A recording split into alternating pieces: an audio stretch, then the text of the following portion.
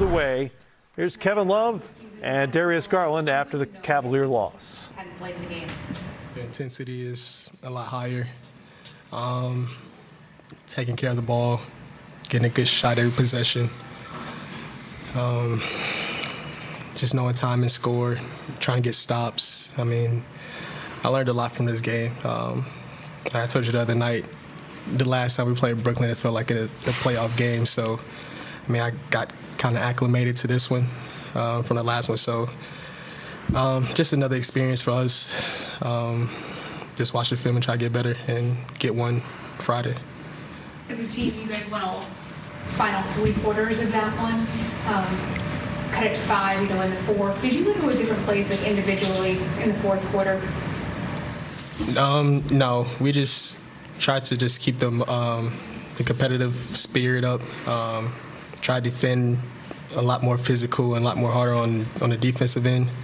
And then, like I said, just try to get good quality shots on the offense and just take care of the ball. And then, Kevin, for you, was that first quarter deficit, do you think, just too hard to overcome? Obviously you guys won the final 3 quarters, or what was your biggest takeaway?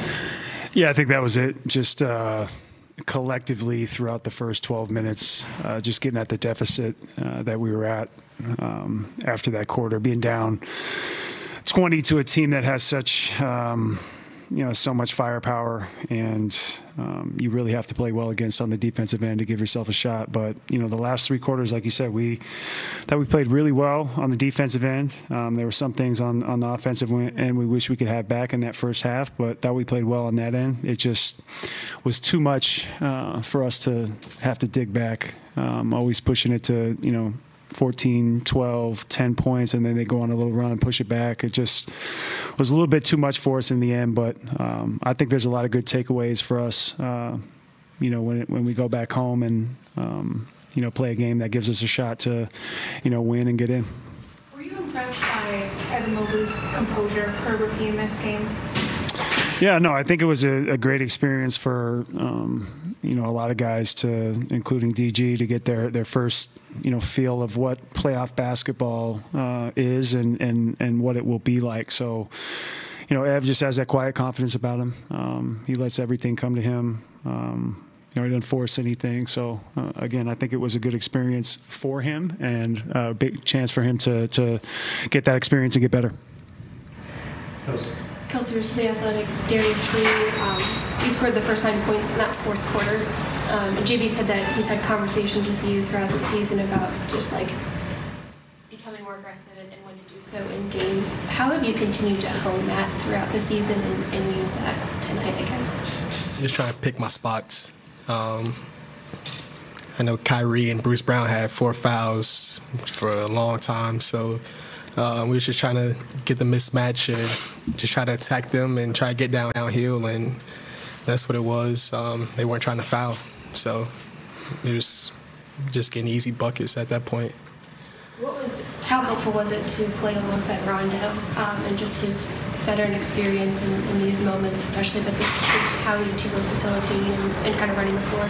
Yeah, it was good. Doe, he just sees the game a couple steps ahead, so we all just have to be on our toes.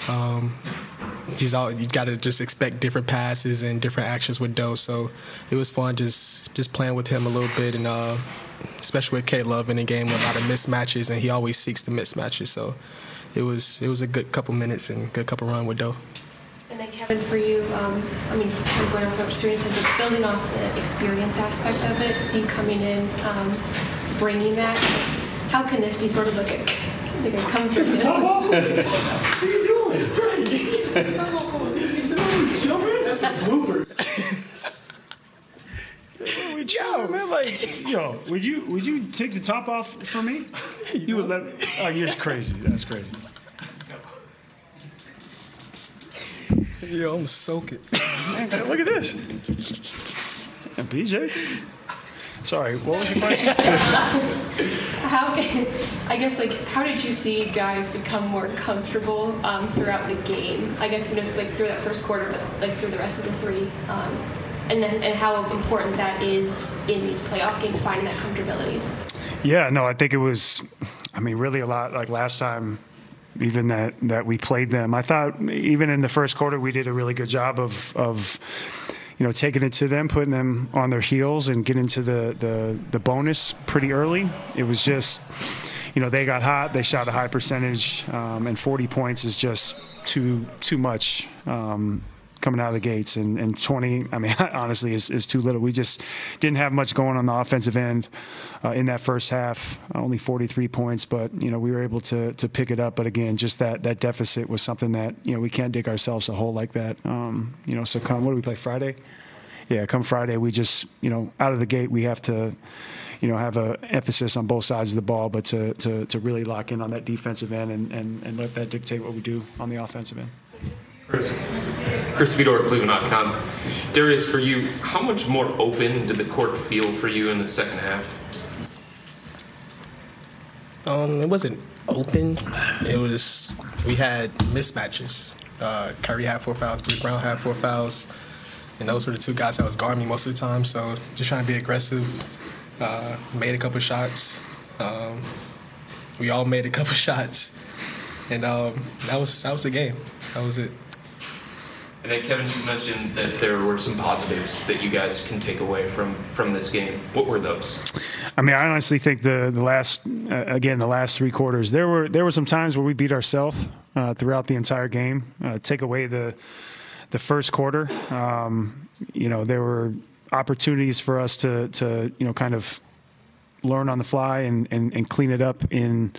Obviously the dynamics of who we're going to play on Friday will be different than in this game, but in terms of us locking in on the defensive end and not beating ourselves, I think that'll be key. But I think offensively, exploiting the mismatches, as DG said, playing downhill, playing with pace, and winning every quarter from the second quarter on, I think was a major positive for us. But again, those guys were rolling. Kyrie hit 12 for 15. KD still had his typical 25, but we just dug ourselves too big of a hole and played 3 good quarters, and that one first quarter was the one that really got us. So I do think there was a lot to take away that was positive, and as well as everybody getting experience, but we just got to be ready to go Friday on our home floor.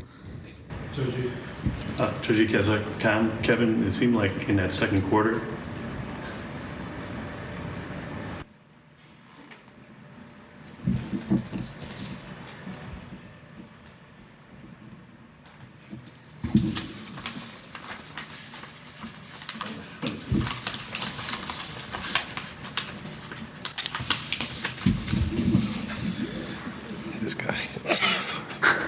it seemed like in that second quarter that you can kind of sense that the team needed a lift, and you were almost trying to pull them into the game. The younger guys, was that the case?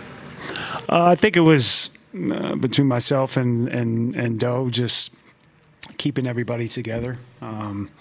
This team, like I say, we don't necessarily need that too much, but in this type of a situation, whenever everything's so heightened, we just wanted to make sure that in every huddle that we were there, we were talking, continuing the communication. But these guys are professionals. It wasn't just us; it was really everybody just having an open dialogue. And when that happens, it's incredibly healthy, like good or bad. Just people learning from it, and having those conversations is key. And then you've seen the arena go nuts. What are you expecting on Friday? That's it. I mean, we're going to need that, 23,000 plus on our side. We're going to need that place buzzing. So, I'm so used to calling it the Q, but, Rocket Mortgage is, we got to fill that place out, and we got to have the fans, having our back, and I know that they will. And the final 3 quarters today give you guys confidence going into Friday? I think so. Get out of here, get our rest, watch the game tomorrow, and then have a proper game plan, which I know we will, and we'll be ready to go for Friday. Mm-hmm. Tom. Thanks, BJ. I got to ask you guys: did you fold the stat line on the box score on Kyrie's line? We'll never tell. Okay. No. Hey, no, we didn't. Gotcha. Hey, I folded over Darius' stat line. Kevin, you've seen Kyrie do that before.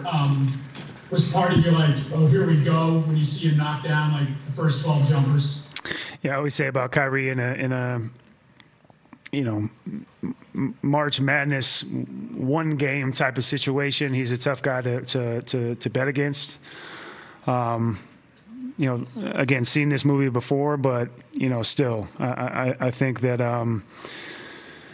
you know, there's just times where he comes out and, you know, plays out of his mind, and that's, you know, why he's a future Hall of Famer. So you just kind of have to tip your hat to him. He's hit some really tough contested shots today. KD always, but, you know, being 6'11", him shooting right over you is a different story. But, you know, between DG and Kyrie, they hit some shots where you just shake your head and you just say, you know, no matter what kind of defense you play, they make it work.